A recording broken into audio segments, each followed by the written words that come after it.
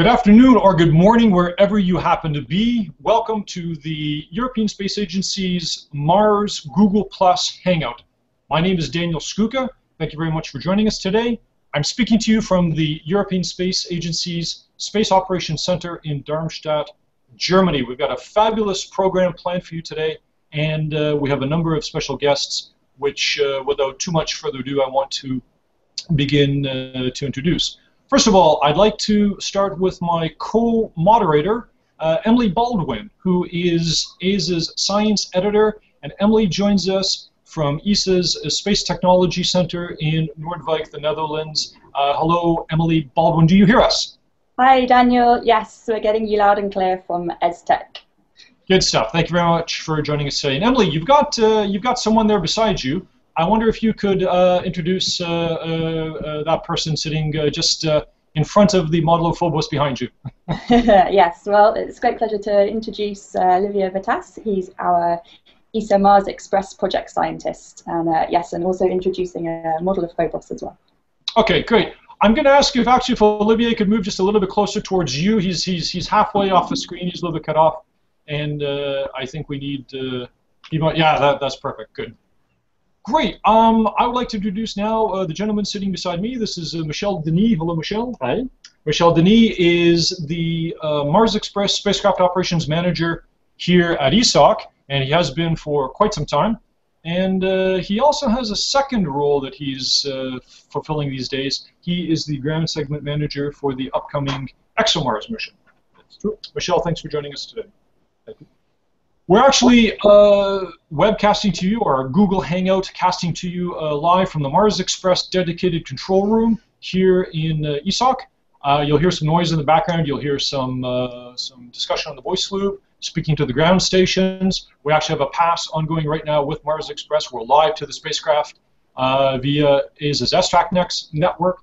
And in just a little while, that pass will end, and I think we're switching over to NASA DSN, which we often share the connections. Right, today is the first day of World Space Week. So welcome to World Space Week as well. And there's a fabulous range of activities going on. This is certainly going to be one of ESA's ways to celebrate World Space Week. The hashtag that you can follow for World Space Week is, of course, WSW 2013. The hashtag for today's Google Plus Hangout is Mars Chat, and we'll be keeping our eye on Twitter. We'll be keeping our eye in the Google Plus channel. We're looking for questions already. We've seen a few questions being posted. That's great. And as we see questions coming up, we'll pass them over to our guests. Before we get started, I want to introduce our third special guest, which I almost forgot, but how can I forget? Who was woken up very early in the morning. It's 7 a.m. On the West Coast. We are joined today by Emily Lakdawalla from the Planetary Society. Emily, thank you very much for joining us and for getting out of bed so early. It's a pleasure to be here, and it's fun to have the reminder that we're on a round planet after all, as the sun is just rising here in Southern California. Good stuff. You're smiling. You obviously had coffee, so that's you're welcome. Good. Okay, I'm just going to take a look down at the screen and see what I see. I think we're pretty much ready to go. We've got about 73 viewers watching us right now, which is great. To all of you out there in the internet, thank you very much for joining us. We'll start off with our program today, and I'll pass over to my co-moderator, Emily Baldwin. Yeah, well, as I'm sure everyone's aware, this year celebrates 10 years since the launch of Mars Express.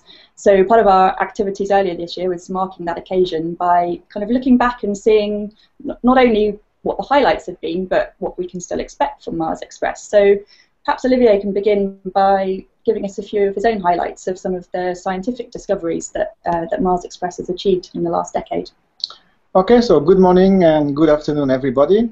So it's a pleasure to be here. It's always a pleasure to share what we have done with Mars Express after 10 years. It's always surprising that we can talk about a mission after 10 years, and we are very happy to be there. So as Emily said, we have just celebrated a few months ago the 10 years anniversary of the launch. There are a few milestones ahead of us, but that was a very important one.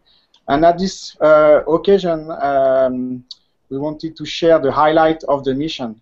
So what I think is important to know is that after 10 years, Mars Express have observed Mars globally. with our special orbit, and Michel, Denis could talk later about this very peculiar orbit, we have been able to see almost all Mars at all seasons and at all local times. So I mean during the day, during the night, at the terminator, and it's very important for our science. And what is also very important to notice is that with our instrument, we have been able to observe almost all of Mars, except probably the interior.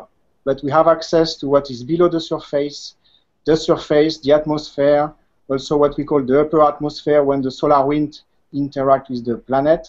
And also we have been able to observe the two tiny moons of Mars, Phobos and Deimos. So to give an overview of the result is already difficult after 10 years. But with the scientists of the mission, we discussed over the last 2 years, and we have been able to come up with a top 10 scientific highlight. I will not go through the top 10, it will be a bit too long, but I can start with the beginning. And the major outcome of the mission was the discovery of what we call hydrated minerals. And there are special kind of minerals which were formed in the presence of liquid water. And it's very important because liquid water is something very interesting to study life on Mars. And the location of these minerals, we have been able also to give the age of the parts where the mineral have been formed. And we find that these special minerals have been formed in the early history of Mars. So that means liquid water in the stable form was present on the surface of Mars in the very first part of Mars history. And that's important implications for the study of possible life on Mars. So that's one of the highlights. And at the occasion of the 10 years, we have released on the web and on the archive a global maps of all these minerals. So everybody can access these maps and try to locate these minerals on the surface of the red planet. Another highlight, and I'm sure we'll come back to that later, was the controversial discovery of methane in the atmosphere. And especially there have been some debate recently with the new result from MSL, and we might talk about that later. So in short, this discovery of methane indicates that the planet is active. There is some activity on the planet. So I'm sure there will be questions about that, so I don't develop too much on that.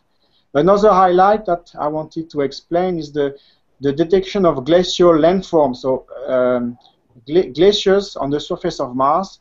And the interesting part of that is that the location of these glaciers, they have been discovered at around the equator or at tropical latitude, so we should not find some glaciers at this latitude. And we have been able to explain the location of these features by invoking change of the rotation axis of Mars, and that's an interesting implication for the change of the climate on Mars. So that's the three highlights. I can come back to that later, but at least that's a short summary of the main highlight of the mission. And Daniel, what about from your side with you and Michel there over in operations? Do you have some operational highlights? Any particularly challenging observations, for example? Yeah, we do, and in fact, I'll pass over to Michel. Of course, we're the operations center. We're actually controlling the spacecraft from here with the Mars Express flight control team, and Michel is well placed to talk a little bit about some of the past operational highlights, the way the orbit has changed, some of the cooperation we've done with our partner NASA, and what we've got coming up in the near future from the spacecraft operations point of view. Michel, over to you. Yeah, operational highlights, I would have plenty, and certainly even more than 10. Let me get three. I mean, one is the arrival of the planet. It's already almost 10 years ago. It will be 10 years on Christmas Day, but still it is something absolutely extraordinary. It was for us, because it was the first European mission to capture around another planet. It was all novel and all very, very special event. Also, retroactively may look simple, but it wasn't so simple. We had to eject this little lander, which unfortunately didn't work, but it was as well part of a very complex sequence of operations. And yes, this was one of the biggest highlights, just making it to Mars.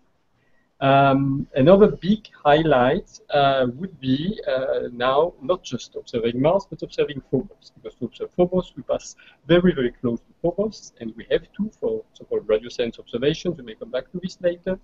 And we did this in 2010, on the 3rd of March, and we'll do it again, not on Christmas Day, but on the 29th of December this year, almost 10th anniversary of our arrival.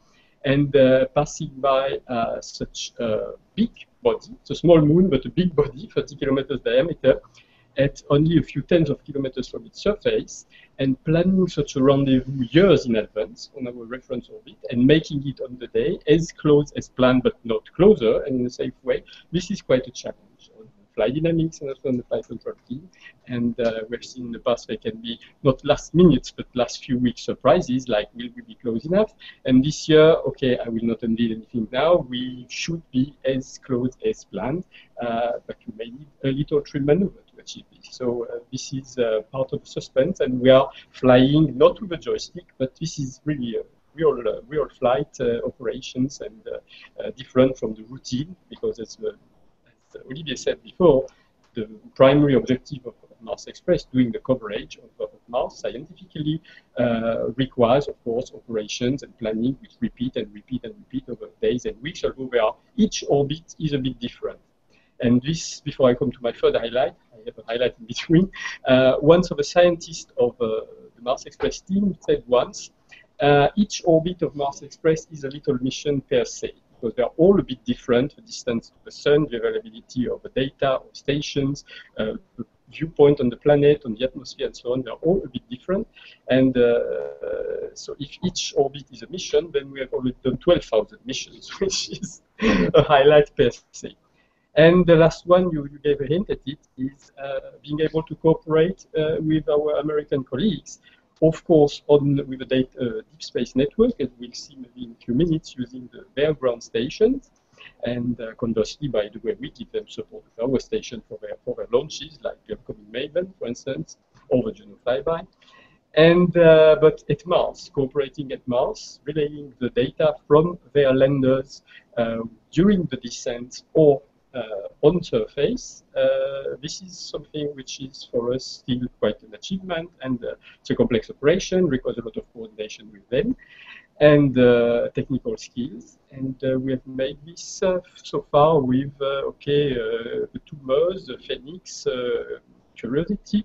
So already 4 rovers have been relayed on surface, and 2 during descent, and being able to see in the data from the descent of these rovers, when they descend from the atmosphere, the expected profile. What we can see from our radio on board Mars Express is also something which we are, I think we can be legitimately proud of. Now, just as I understand this, so not only does Mars Express relay data during the entry, descent, and landing, but we're actually communicating with the NASA rovers from the surface. That's correct. So actually, we have for Curiosity a sort of long-term service agreement for the duration of a mission, the provisional duration, which is 1 Martian year, two years on Earth, where they could anytime come to us and say, oh, these are guys, we have a problem with one of our orbiters, or both. Could you help for a few days, up to maybe a few weeks, and relay data regularly and send commands such that Curiosity, maybe on a reduced mode, but to some extent can continue its mission. And for this, we have every other month, as we call them, a proficiency pass. So actually in October and in December and then in February next year, we have a contact pass with Curiosity where we relay just a bit of data, but just to be sure that everything works, everything's in place, the pointing of the spacecraft, the link budget, so the quality of the radio communication, the quality of the data. And we have been doing this since the arrival of Curiosity, and we'll continue till end of mission or in extended missions if required by NASA. And then, if they would have such a problem, they would call us, and we've promised within 3 days, but I think in 1 day, we could put aside the wonderful science mission we do for Olivier and his colleagues, and for a few days, up to a few weeks, make a relay mission out of Mars Express and transform it almost like this. Wow, that's very, very cool. Before we go on any further, I actually want to jump in and just say thank you very much, Olivier and Michel, for those comments. We have Emily Lakdawalla with us from the west coast of the USA. Emily, thank you very much again for joining us so early in the morning. I'd like to toss over to you, if I could, and just see if you've got any questions that you'd like to pose to either Olivier or Michel. And I know you're particularly interested in a little bit of our Phobos activity and what's been going on with what will be going on in the future with not only Mars Express, but some of our Europe's future mission, the ExoMars mission. Anyways, I'll pass over to you, and you can ask. Sure. Well, I am particularly interested in Phobos, and I'm wondering, I think that it would be excellent if you could explain, either Michel or Olivier, about why is Mars Express so uniquely capable of observing Phobos compared to other missions that are at Mars? Olivier, do you want to start with the why, and I will say the how? Yes, okay. Okay, so let's start with yes, why Mars Express is very unique. It's mainly due to its orbit, because we know that at which altitude Phobos and Deimos orbit Mars. So Deimos, it's much further away. The altitude is 22,000 kilometers above the surface, something like that. But Phobos, it's only a few tens of thousands of kilometers. And with the Mars Express orbit, which is very elliptical, the lowest point is above 300 kilometers from the surface, and the highest point 10,000 kilometers.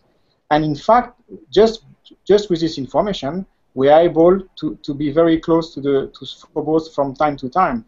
Unlike the NASA orbiter, which because of their scientific goals and their capability, they have decided to have a circular orbit, 400 kilometers above the surface. They never can be very close to Phobos. So with the orbit, which is elliptical, and also it's a polar orbit, which means we go above the pole almost at every orbit. With this special configuration of orbits, we are able to meet Phobos more or less every 5 to 6 months. So that's why we are so unique. And in addition, the instrumentation on board Mars Express, which was designed to study Mars, of course, it's also very, very well suited to study Phobos, and in a very original way, like with the radar, or with imaging spectrometers, with the gravity experiment, which were designed to study Mars. In fact, they are very good also for Phobos. So that's at least a short answer to your question. Michel, I don't know if you want to develop more. What I wanted to say is, yes, every 5.5 months we fly by Phobos very closely, and so closely that one of our revolutions around Mars intersects with the Phobos orbit, and on that very revolution, we have to be far away enough, otherwise we would simply crash on Phobos. So actually, the closest observations are like the, if you wish, the orbit after the revolution before or the revolution after the crossing one. And the crossing ones, what we try to avoid, or we always avoid actually, is to have the two vehicles at the crossroad at the same time. Otherwise, it would be a crash. So here we have safety rules such that even if we would lose contact with the spacecraft for a few days or a number of things would happen, then we have enough distance for that specific orbit or revolution to avoid a crash. And on the ones which are before or after, we can, depending on the distance, take pictures or spectrometric analysis, or do the radio science special. And the radio science part, to look in the interior of Phobos by analyzing its gravity field, this we can only do when we are very close, below 100 kilometers to determine the mass, and below 60 kilometers from the center to determine the gravity field. And this is what we intend to do on the 29th of December.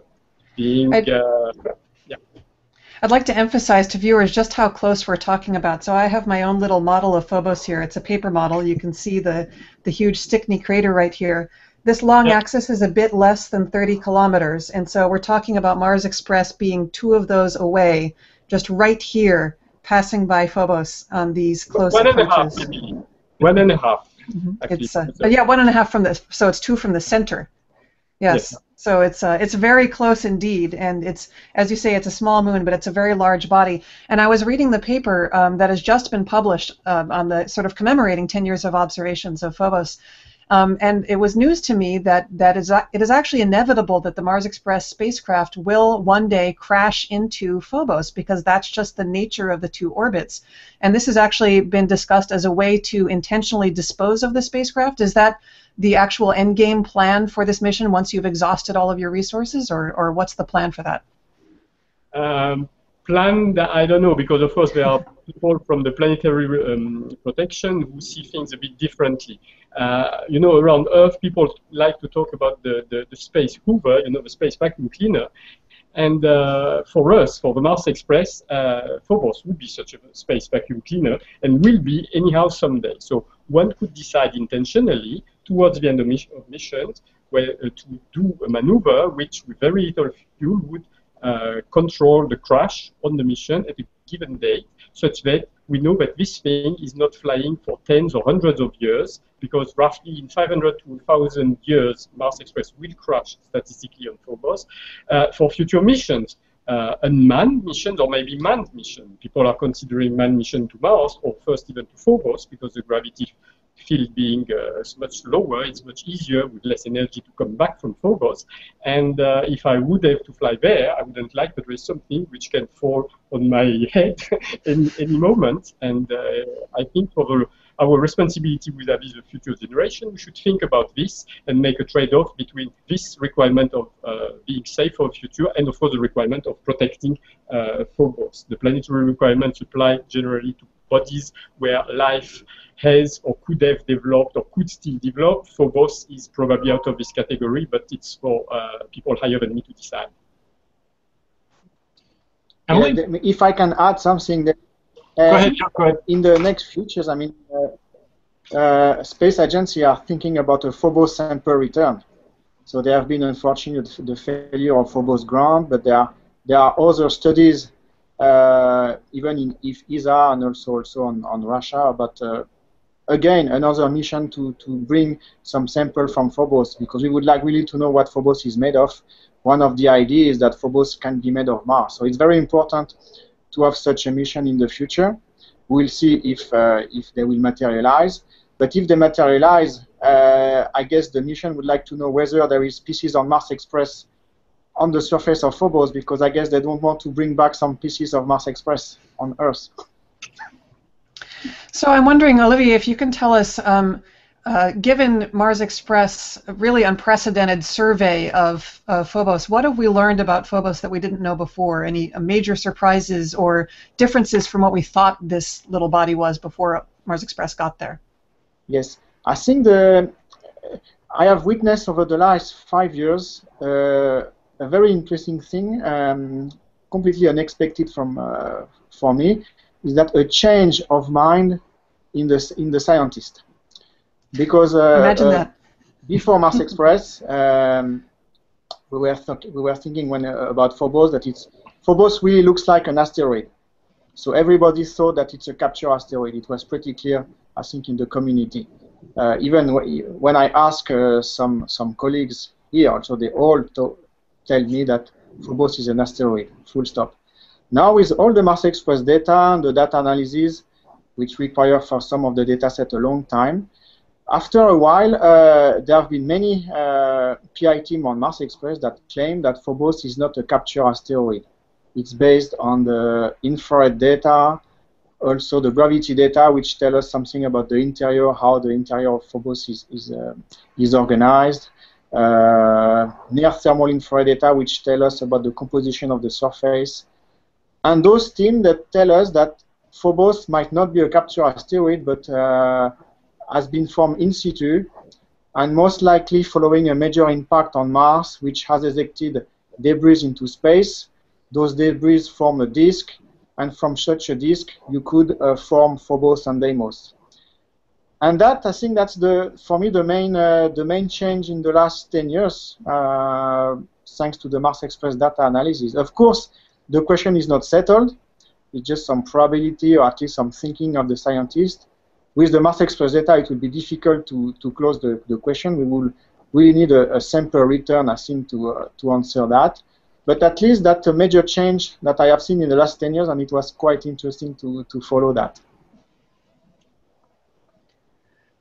Well, Phobos is very exciting, but of course Mars Express was sent there to study Mars, and so maybe we should return to that planet. I'm wondering, you know, Mars Express has been publishing a great many amazingly beautiful images from the high-resolution stereo camera. That's the camera always gets all the news, but Mars Express has a lot of other instruments, and I'm particularly interested in the one that has the incredibly long antennae sticking out of the spacecraft. And I'm wondering if you can tell us what we have learned about Mars from MARSIS, from the subsurface sounding. Okay, so this radar it's a very special instrument because it works in two main modes, and of course the radar sends some radio signal towards the surface. The radar receives the echo back from the surface or from below the surface, and the analysis of the echo tell us what is the structure of the what we call the subsurface of Mars. But there are two modes. One is for the subsurface, so to know what is below the surface, and another one is ionospheric mode, which gives some information on the distribution of electrons in the atmosphere. In other words, how to characterize the ionosphere of Mars, which is an interesting component of the atmosphere. So in short, the radar gives us information on the subsurface of Mars, and so below the surface, and what is happening above 80 kilometers. So it's a very special instrument for that. In the same instrument, you have access to what is minus something kilometers to plus 80 to 600 kilometers. So I think it's a very unique capability of the radar. So for what concerns the subsurface, I think the main outcome of the radar is the sounding of the polar caps. Because we all know, you mentioned the beautiful images of the camera, we have beautiful images of the polar caps, north and south, but with the radar we can penetrate below the surface, and we can image in 3 dimensions the shape of the polar cap. So we have seen, as an example, the south polar cap is thick, almost 4 kilometers thick. So we have the shape in 3D, and for the northern polar cap, we have it's a little bit lower, something like 2 kilometers thick. So we have the shape, and we have also access to the composition, and we find that the material is mainly pure water ice. So it's also very interesting because one of the goals of missions to Mars is to follow the water, to explore all the water reservoirs in all forms, so liquid we didn't find so far, solid, also in the atmosphere. So to know that the major reservoirs of water are in form of ice in the polar caps, it's very important for the global studies of Mars. So that's one of the outcome. And for the ionosphere, also there have been many studies which are much less known because the ionosphere is much complex to explain to the general public. But there have been thousands and thousands of data, and now we have a clear understanding on how the ionosphere behaves, what is the shape of the ionosphere, how the ionosphere responds to the solar wind. And it's also very important because one of the questions for the Mars exploration is to understand how the atmosphere evolves through time, especially how the atmosphere was lost over the last 3.5 billion years, because now we know there is a thin atmosphere on Mars, and we believe that in the distant past, the atmosphere was much thicker. So one of the questions is, was the atmosphere lost into space in most of the history of Mars? And one way of knowing that is to study the plasma environment, including the ionosphere. So it's very also important outcome of the Mars Express mission. So Mars Express has followed a lot of Mars's water to the poles, but the Omega spectrometer has also found a great deal of Mars's water locked up in minerals, these clay minerals and these sulfate minerals that it's found all over Mars. And I think that one of the most exciting things that I've witnessed in the last few years of Mars exploration has been the shift in our understanding of how the history of water on Mars has changed over time, how that chemistry has changed over time. And Omega has been a really important part in telling that story, and also a great help in selecting landing sites for future missions, not just Curiosity, but Europe's future ExoMars rover to go and explore these places. Do you have particular places on the surface of Mars that you are keenly interested in exploring with landed missions? You mean for ExoMars or in general? Or? Well, either one, whichever one you like to answer. The question of landing site, it's a very complicated one because that really depends on what you want to do for a given mission. So if you want to send a rover to Mars to search for biomarkers or signs of past or current life, you need to select the adequate landing site. If you want to send a mission like the NASA InSight mission, we have also a similar study ongoing at ESA to study the interior of Mars, you will land in a completely different place. So that's why the choice of a landing site is really dictated to the scientific objective of the mission. And for any landing site, because as I said at the beginning, Mars Express have looked at Mars globally, we have a very global picture of Mars now with different instruments. And depending on the objective and where we want to land, we have the tools, the images, the data to select the best landing site. So now for the ExoMars rover, which is due to launch in sometimes in 2018 and to land and sometimes in 2019, we want to search for biomarkers, signatures. And here, we're based on all the discussion for MSL. We know that we would like to land in a place where we find hydrated minerals. So we have the global maps of hydrated minerals. So for sure, I'm pretty sure that without disclosing any confidential information, also there is no confidential information, it's just that we don't know the landing site yet. For sure, we'll be landing in one of the spots of hydrated minerals. That's pretty sure. Which one? I think we have not yet started officially the debate for ExoMars. In fact, the landing site selection or working group should start in a few weeks or a few months from now, and that will be up to them to decide. But I'm pretty, it's already clear that it will be one of the spots of hydrated minerals. I think during the landing site selection process for Curiosity, there was one site in particular that was very strongly advocated by a fellow who is in charge of the Omega instrument. That's Marth Vallis, that has these amazing exposures of hydrated minerals. And I thought it was interesting. I'm sure that they were very disappointed that Curiosity did not go there, but now there's the opportunity for a European mission to go there. So that could be very exciting. Yes. So we got a lot of, I don't want to say pressure, but at least we got a lot of information about this site, which is called Marth Vallis, of course, from the Omega team, and also there were a lot of colleagues in the US, I understand, that were also pretty interested by this site. Sure, I think it's one of the best landing sites that we should consider. That's clear. I'd like to jump in if I could, and Emily, we'll just pass over from you to our other Emily for a moment. And I know Emily Baldwin wanted to ask a couple of questions, or at least a question, particularly related to a comet that is passing by, well, not too far, not too close from Mars in the next little while. Emily, do you want to jump in? Yeah, sure. Well, I'm sure lots of people on Twitter are following the comet ISON. Oh yeah, I should add, by the way, we're seeing lots of questions in Twitter. Thank you very much. We'll get to some of those Twitter questions a little bit later in our webcast today. Thanks. Yeah, so we've seen some pictures from MRO already. What can we expect from Mars Express in terms of data on ISON? Because the close approach of the comet to Mars was just earlier this week. Yeah, in fact, well, it's a difficult question because we have not seen the data yet, and in fact, Michel might comment on that. I understand that we should be receiving the data sometimes today. Yes. Actually, I can look back, and maybe you are receiving it now. Not yet. No, we are in between the passes. So actually, in a few minutes, the data will start or continue coming. Actually, this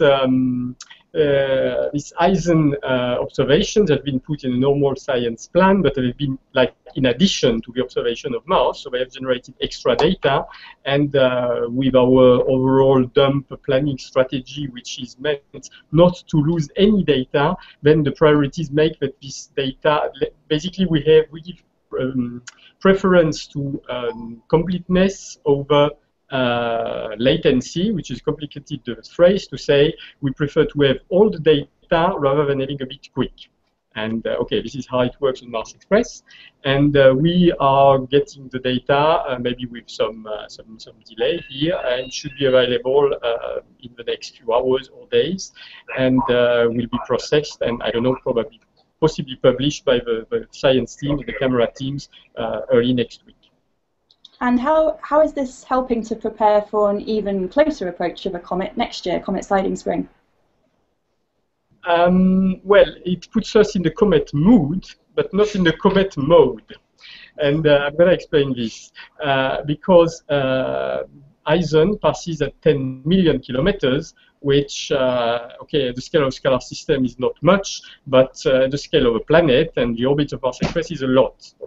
And so we make observations which are like observing star rise or star set through the atmosphere for spectroscopy. It is a distant object, which is very interesting and not yet very active, as I understand, and very far away.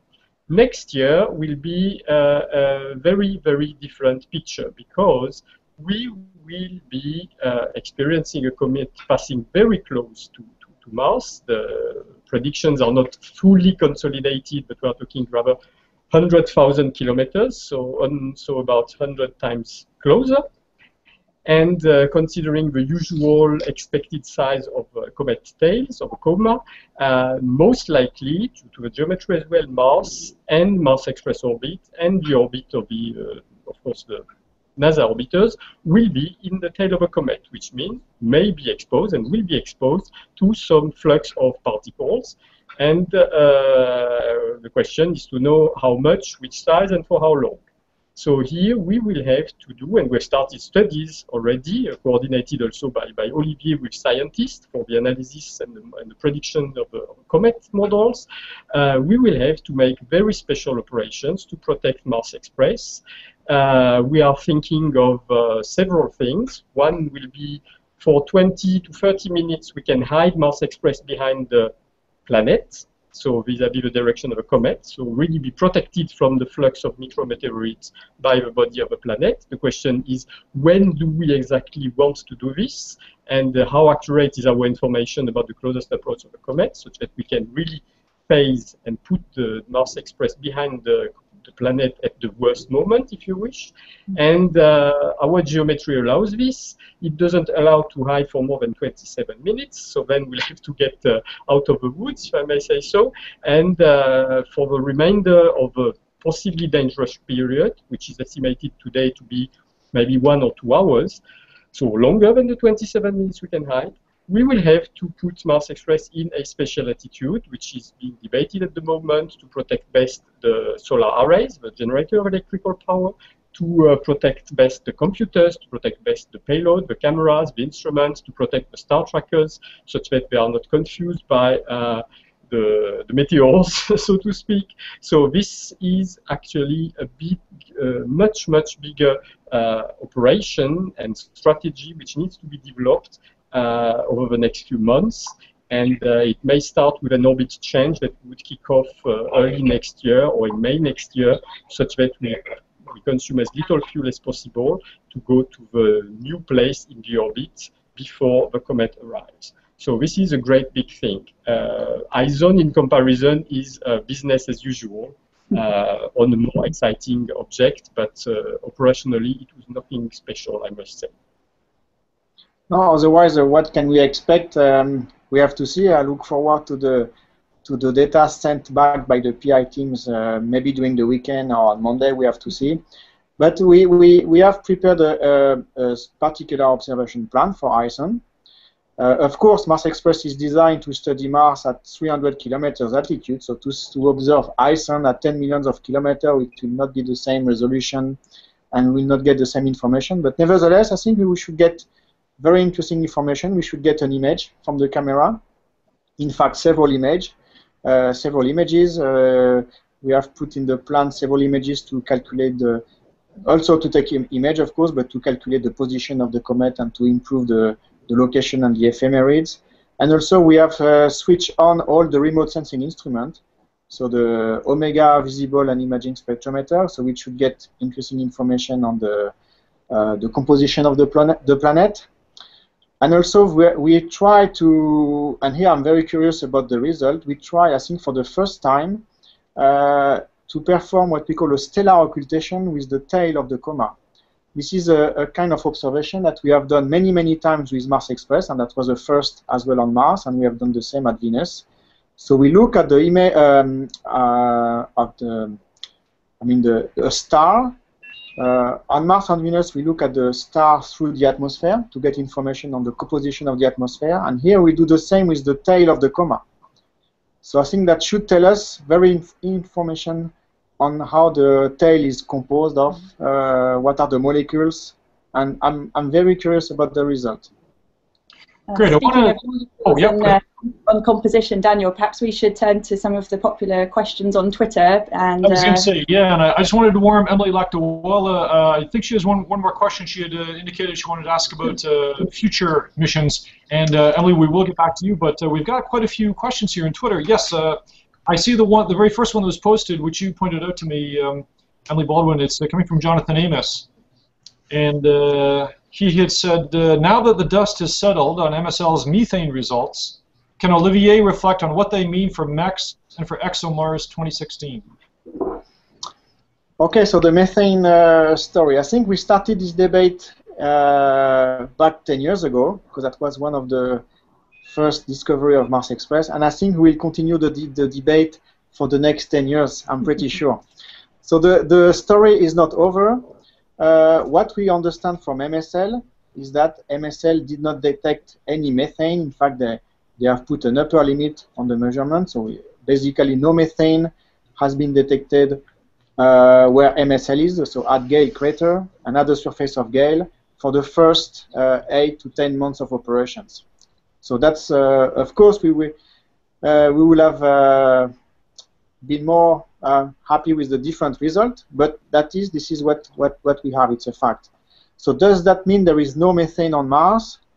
I don't think we can say that clearly, because methane can be first in another place on Mars.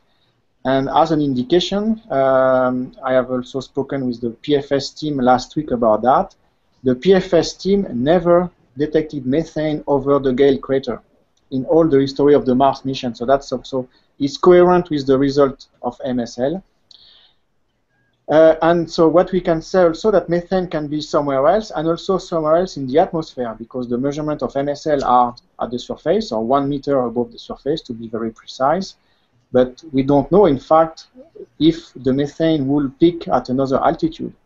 And there are some results of Mars Express which has not yet been published because they are quite complicated to analyze in what we call in a limb mode. And the team find that, in fact, when methane has been detected, the density peak at something like 20 or 30 kilometers altitude. So that's something that we know and we have to understand. It's not understood yet. So I think the dust has settled, maybe, but the question is still open. And I think we should really need an orbiter to measure methane at very high sensitivity over all the planet and at all Martian seasons and at all altitude. And I think only after that we should be able to say whether there is methane or not. And as far as yeah. I was going to say, as far as you know, will either India's Mars mission or the American MAVEN mission answer that question to sufficient sensitivity? Sorry? Both India and America are about to launch new missions to Mars that are focused on the atmosphere. Do you know if either of those is going to answer this methane question? Okay, so MAVEN not, because I think MAVEN is mostly to study the plasma environment and the loss of the atmosphere in space. But there is just, as you said, the Indian mission, which embark an instrument to measure methane. Unfortunately, I don't have access to the performance of the instrument, but it might well be that this instrument, if it works and if it has sufficient capability, it might answer the question. Yeah. Otherwise, we are building ExoMars to hopefully settle the question. Emily Baldwin, do you want to pick any more Twitter questions? There are quite a few, I see. Yeah, we've covered quite a few of the topics already. But one popular one seems to be relating the Mars Express results to future missions in general. So we've talked a little bit about landing sites. Is there anything else we can say about how Mars Express is helping to prepare, for example, ExoMars or other missions?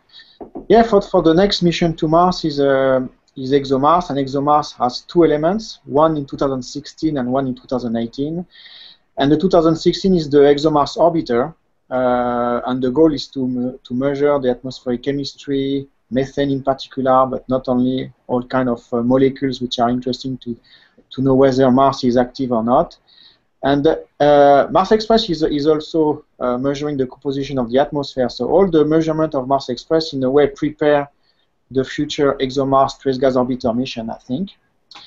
And then for the rover, it's mainly with respect to the landing site, what we said. We need to select the best landing site for this rover. And here, all the Mars Express data, in particular the camera and the Omega dataset, will be key to find the best landing site. So at least there is a clear link between Mars Express and the next two missions. After that, it's not clear what will be the next missions to Mars.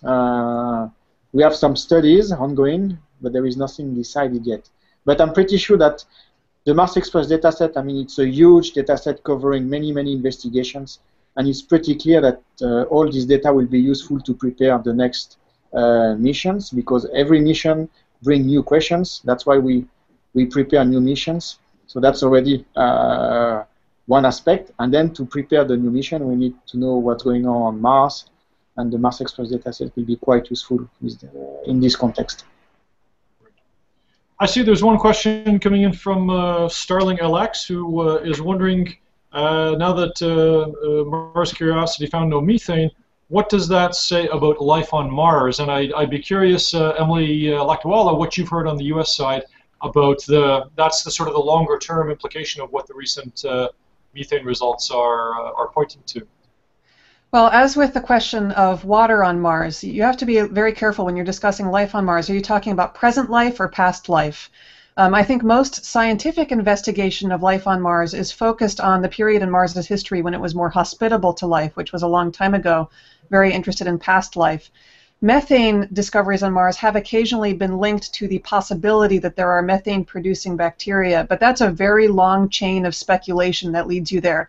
So I think that the Curiosity non-detection of methane doesn't really say very much about life on Mars. I don't think it makes it very much more likely or less likely than there is or was life on Mars. So discovering life in ancient Earth rocks is extremely challenging. It is no less challenging on Mars, except for the fact that Mars has an awful lot more very ancient rocks than Earth does. So in a strange way, it's actually a better place to go investigate the possible origins of life on a rocky planet. So I think that there's still a lot more to be investigated there. I think Curiosity is on the right track of looking for the environments where life could have thrived, and hopefully ExoMars will be doing a similar kind of study in a very different kind of location that also features hydrated minerals. And we can explore this question of past Mars and how life may or may not have originated there. Great, thank you. Olivier, do you have anything to add? No, maybe about the link between methane and life. So Emily said it quite well. In fact, we need to distinguish between past and present life, and the current presence of methane might point to current life. But there is an interesting aspect, it's still under investigation, of course, is that past life could have generated methane, and then this methane could have been trapped somewhere on the planet, below the surface, or in the form of ice that we call clatrate. So it could be, and this methane could be released episodically through seasonal variations. So the methane that we could detect, or that we have detected, possibly, could also come from ancient past life. That's an interesting question. I don't know the answer, of course. Yep. I think one of the coolest discoveries of Mars Express was, I think it was the second one you mentioned, Olivier, these glacial features near Mars's equatorial latitudes, and it points to a kind of geologic activity on Mars that has continued right down to near the present day. Every time Mars's axis tilts over, we get this ice migrating around and shifting and changing features on the surface of Mars. Mars Express has really shown us how dynamic geologically the surface of Mars is, even today when it looks like this cold, dead desert world, and you can have things happening like this release, this possible release of methane that's been locked in ice for a very long time. Yeah, right. And in addition, we also find that with the crater canting on some volcanic edifice, we also find that there have been some very recent volcanic activity. Recent means a few million years ago, which if we compare to the whole history of Mars, it's very recent. So it's also an additional outcome of Mars Express. So, yeah. I see there's one question posted by David Todd Howard via Twitter, and it's an ops question, so I'm passing this over to Michel. He's asking, was the original Mars Express mission only expected to last for 1 year?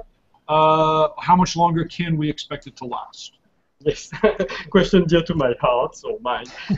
It was planned actually to be there for 1 Martian year, so 2 years of the Earth, and had fuel in principle and reserves for 2 Martian years, so 4 years of the Earth.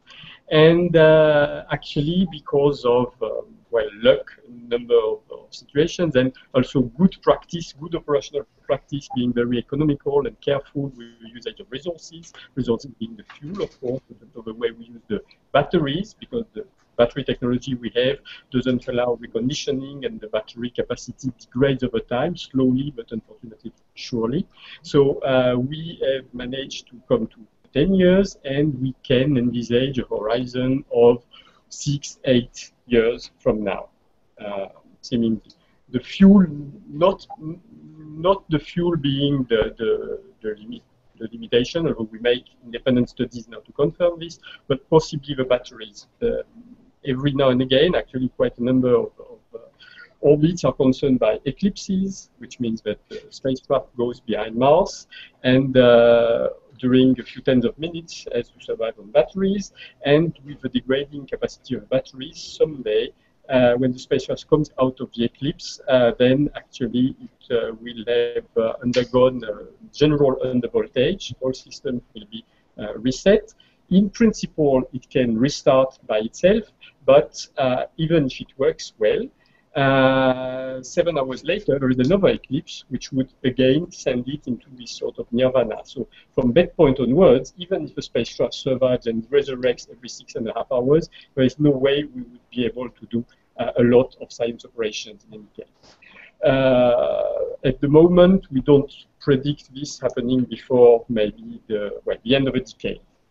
If everything goes well. Now one has to consider this is an old spacecraft, and every day, every orbit, every minute of observation is already a bonus in a sense. And if, well, touch wood, Mars Express would die tomorrow, nobody would have done the wrong job, neither in operations nor in industry. Everybody could be extremely proud. And somebody was asking me the question last week, what would you do? I said, I would open a bottle of champagne to say, we made it that long. There's no point to cry, yeah?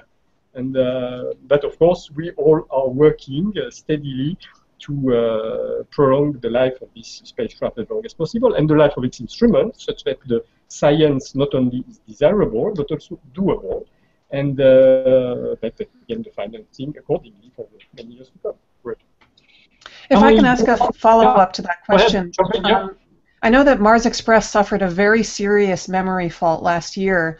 And I understand that most of the science operations have been recovered. Can you tell me what, if anything, is different about operating Mars Express now than it was before this memory fault happened?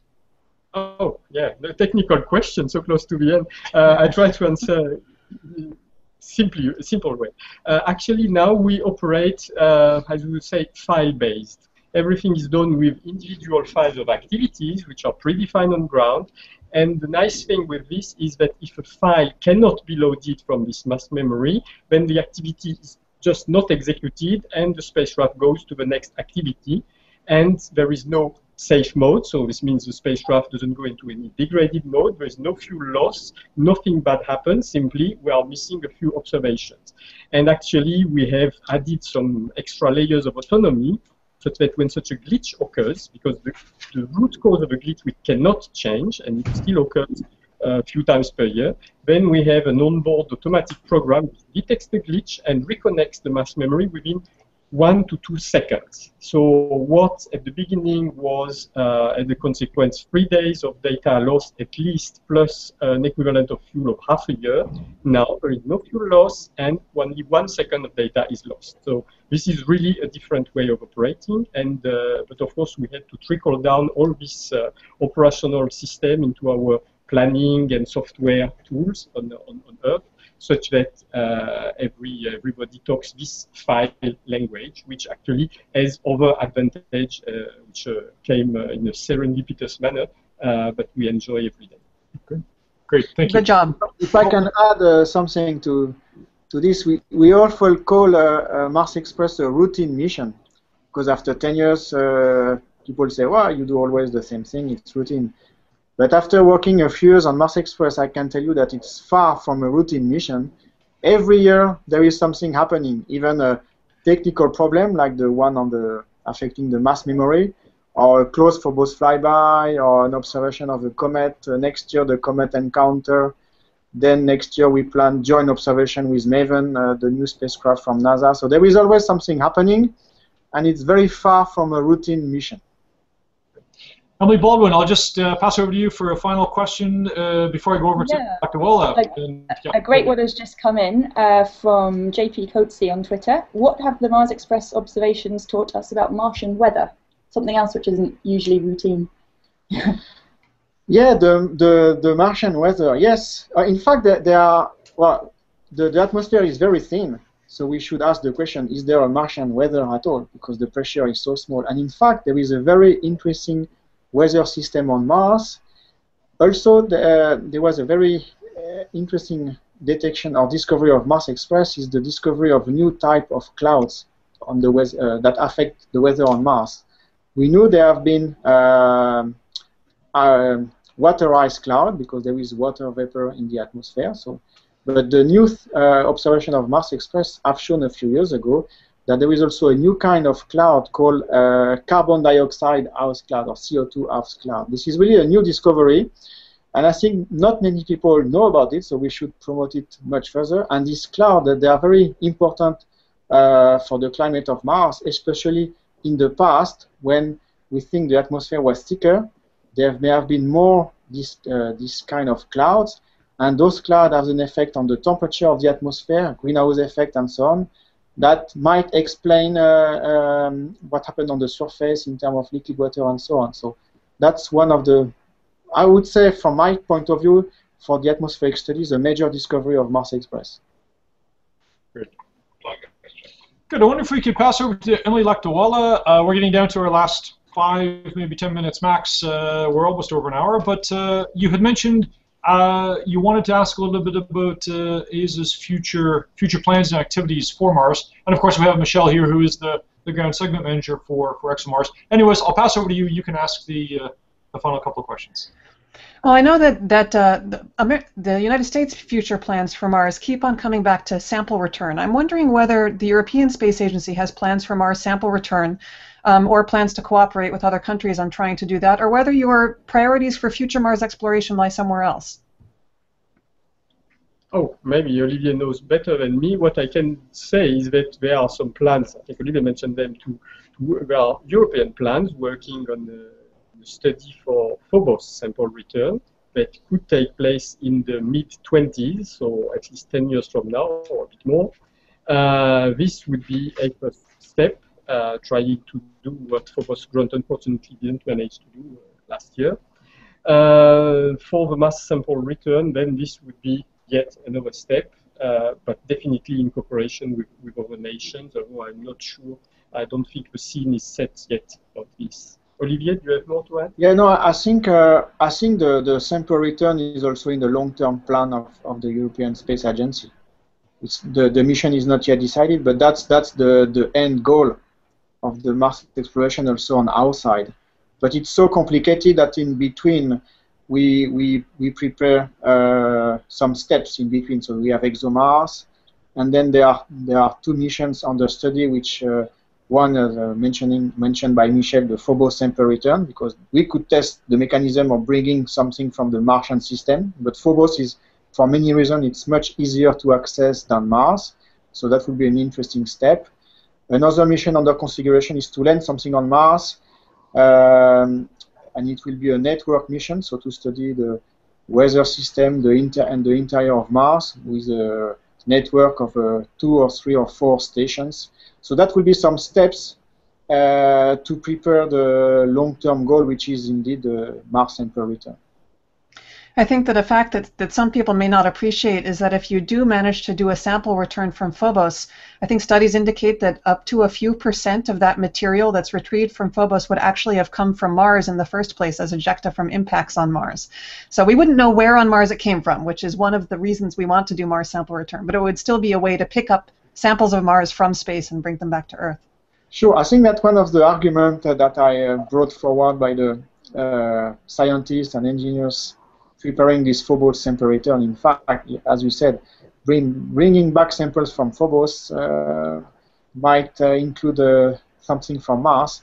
After, the difficulty might be to detect which part of the sample are from Mars, which part are from Phobos, but I think that's another story. I wonder if I could jump in with, actually, there were a couple of questions posted in our Hangout event, and one of them is, I'll say what they are first. One of them is, has Marsis been used to analyze Phobos and or Deimos? And the second question, which I think we can answer very quickly, the second question is that Mars is cold, the core is cold, resulting in no magnetic field. How to protect humans on Mars? And I guess actually one of the extension of that question is, what are we learning from a planetary scientific investigation via robotic missions, either NASA or ESA, which is going that will help us with some sort of future human mission? And I wonder if Emily and or Olivier would want to respond to that. Okay, so maybe the first part for Marsis about the study of Phobos and Deimos with the radar. So for Deimos, the answer is no, simply because we are always too far from Deimos. And to operate the radar, we need to be within 400 kilometers of the target. And it's just not possible with Deimos. But with Phobos, we have acquired a lot of data from the radar. The thing is, no paper has been published yet because the data analysis is quite complex, because the radar has been designed to work for Mars, and it's already quite complex.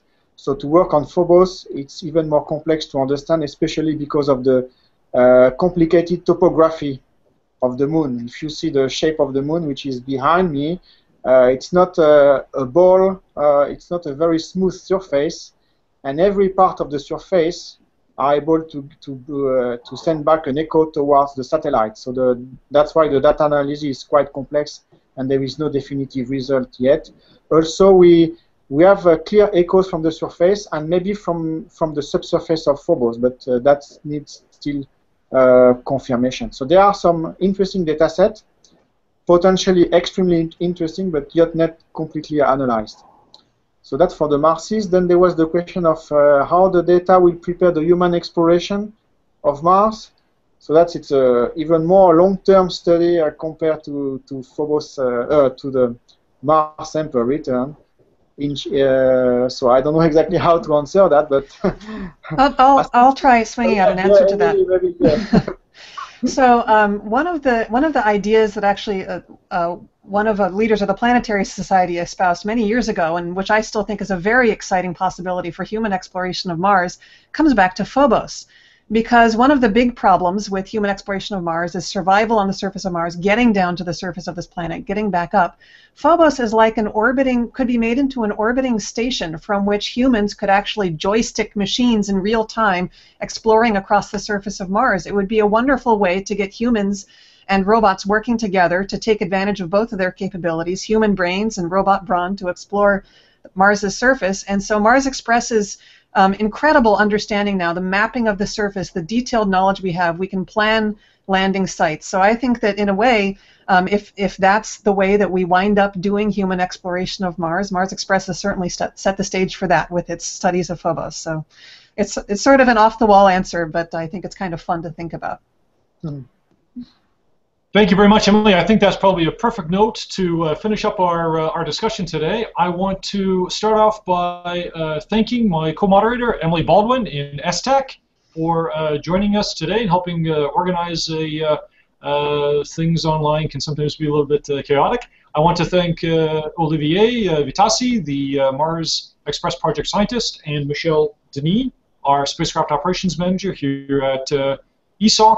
And of course, I'd like to thank Emily Lakdawalla, who is joining us. It's not quite as early in the morning now, but she probably still needs to rush off and get another cup of coffee. I know I certainly have to. And thank you very much for joining us from the Planetary Society. And it's been great. For those of you watching in the online, the video of this chat will be available both in the ESA Google Plus channel and in the ESA YouTube channel, which is youtube.com/ESA, rather easy to remember. And please follow Emily Lakdawalla on Twitter. Look at the Planetary Society. She's blogging over there quite regularly. Please follow ESA via Google Plus, via our website, via Twitter. And thank you very much for joining us, and thank you very much to our guests for taking part today. Thanks, Daniel. I think I pressed the button. Yes. Now we cut it. Okay, thank you very much, Olivier and Emily, and thanks a lot. Bye-bye. Bye-bye. Thank you. Thanks, Emily. Thank you.